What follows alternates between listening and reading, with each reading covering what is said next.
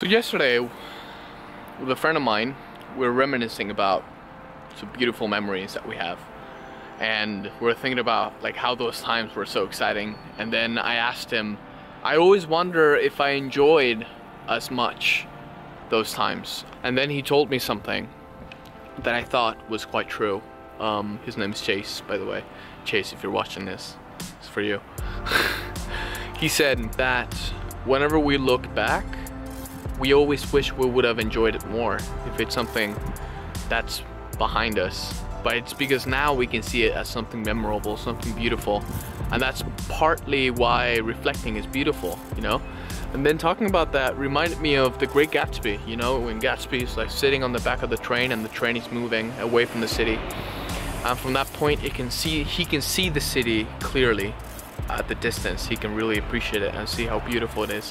When he looks to the sides, he notices that the train is moving too fast and everything around him is fuzzy and he can't really tell what's going on, and he can't look at his destination because he's sitting on the back of the train, because it's in the future. And I thought that was really interesting. The past is what we can see clearly because we've lived through it and we can reflect on it and we can fully appreciate it, which is sometimes nice, you know. I know I always talk about living in the present, but I feel like sometimes the past can be just as beautiful, you know, just appreciating things for what they are and being like, oh man, that was a blast to live through, you know, that memory or something that's good, you know. He is looking to the city, that's the past that we can see clearly.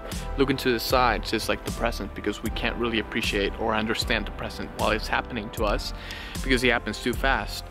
And the future is uncertainty, is what we can't see, which is where we're going.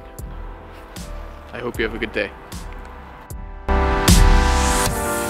Say, I like it here. How about a job? Oh, now don't tell me in this great big building there ain't someplace for me.